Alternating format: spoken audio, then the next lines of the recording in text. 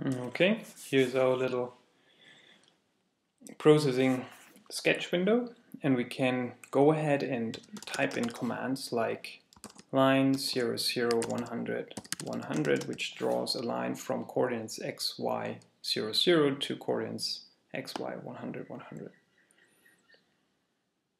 Click on play, we see the canvas pop up, and here's our line from 0, 0 to 100, 100. If we change the stroke weight, whatever we will draw afterwards, in this case with the line command, we'll have a different stroke weight, different from 1, which is the default. We set it to 10, for example, and it looks like this. What we can also do is we can let me just shorten the line a little bit. Let's say to 30 and not draw it diagonally, but only to the right. So here's our little example, and obviously you only see half of the line because it's started to be drawn in the origin, and it has basically it would overlap over the window. And in order to make sure that we see it completely, let's translate it, which is another word for let's shift it towards the center of our little canvas. So we translate it to 50-50 because at the beginning of the canvas size is 100, 100. So now we see the full line in its whole glory being drawn from 0, like 50-50 to 80-50. Okay, because it starts at 0, 0 and goes to 30, 0, but then the whole thing is shifted by 50-50. Okay. What we can do now as well, we can say, hey, let's rotate the line. Let's rotate it by a fourth of a circle. So by 90 degrees. And shwhoop, it was rotated by 90 degrees. If we now repeated this process a few times, so we say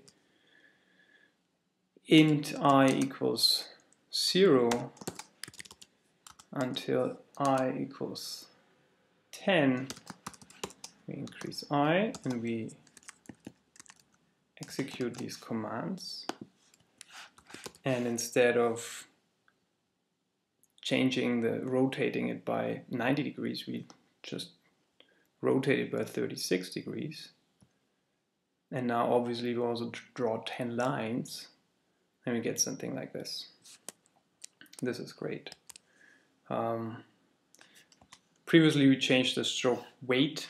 Now we want to change the stroke color, which is done with the stroke command. And the stroke command receives a color value as a parameter, and we generate a color value as a parameter with the color function, which in turn receives a red, green, and blue color value between 0 and 255.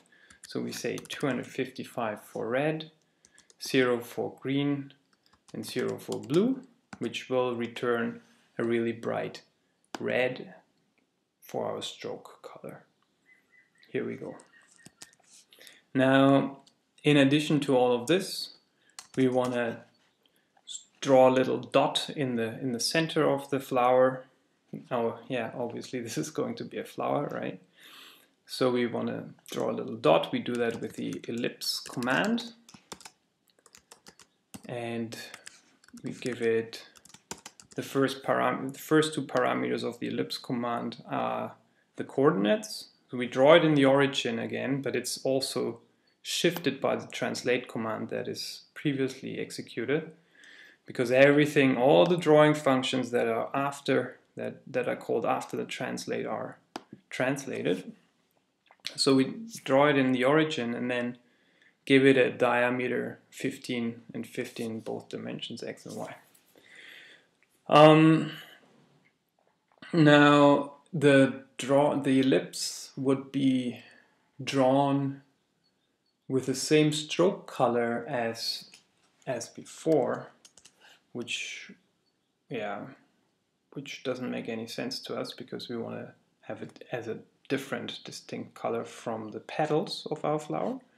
So we set the stroke weight, which is basically the border of the ellipse, to 0, and the fill color, which is the actual ellipse form itself, in this case the color of the ellipse itself, we set that one to a bright yellow, which is red 255, green 255, and blue 0. We execute and we see a beautiful little red-yellow flower. Wonderful. Now we can do the following thing. Instead of just writing the code down here, we can also write the code into a setup method. The setup method is called at the beginning of the program execution. So as soon as we click play, the setup method is called. So nothing has changed right now from previously. Yeah, it's just called once at the beginning of a program once we click play. But now that we have created the setup method, we can write down other functions like, for example, int. So it's a function that returns an integer value, get random color. And random color should return a color with random red, green, and blue values. Not completely random because I don't want to have a black value. So let's say red should be between random values 120 and 255, whereas green and blue can actually be absolutely random between 0 and 255. There we go. So that's what we can do. So here, instead of calling a specific stroke color, we can say get random color, which we have now defined up here. Now the computer knows what we mean by get random color. And get random color returns a color value composed of these 3 random values. So when we execute the program, we get different colors from before. Now remember this one, orange, green, grayish. And now we execute it again. And again, it will have different color values. It's like pinkish and red. So that's pretty cool. Now we made it a little bit more dynamic, our code, but we can go even further. We can say, for example, here the translate. Oh no, let's start with the size of the flower. For example, we can say a floating point number flower size determines the size of our flower, and everywhere where we make some statements about the flower size, for example, the width of the stroke of the petals, we relate it to this flower size variable.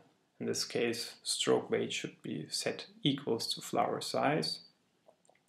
And then here the line, instead of the petal length being 30, it should just be 3 times flower size, for example. And here the the dot of the flower should be 1.5 times flower size in both dimensions x and y. So again, nothing has changed except for the random color, of course, that changes now every time. The dimensions haven't changed, but now if I change the flower size up here, my flower shrinks a little. Or including the petal length, the petal width, and the spot. And if I increase the flower size, instead of 10, I set it to 15 now, it grows. It grows even beyond our little canvas here, it's cut off. Okay, so we introduced some flexibility regarding the code below here by introducing a variable and make this code dependent on that variable. We can also do that regarding the coordinates. Down here we have float y and x and y, and we translate the flower to these coordinates. And now I shift everything as before to 50-50, so it's still at the center of our little, still at the center of our canvas. However, now that I've introduced those variables, I can easily, well, let's make the flower a bit smaller again. So I make a small flower and I shift it to the left by decreasing the x coordinate. Now this is what we get. So we have even more flexibility now, more variability regarding the flower drawing. And what we can do with all this, instead of just executing it once in the setup method when we call up our function, we could provide a new method called drawFlower. And this method gets a float x, a float y parameter, and a float flower size parameter. And what it does, it executes exactly this code down here. It draws, so I cut it out now, the code, and I paste it in here.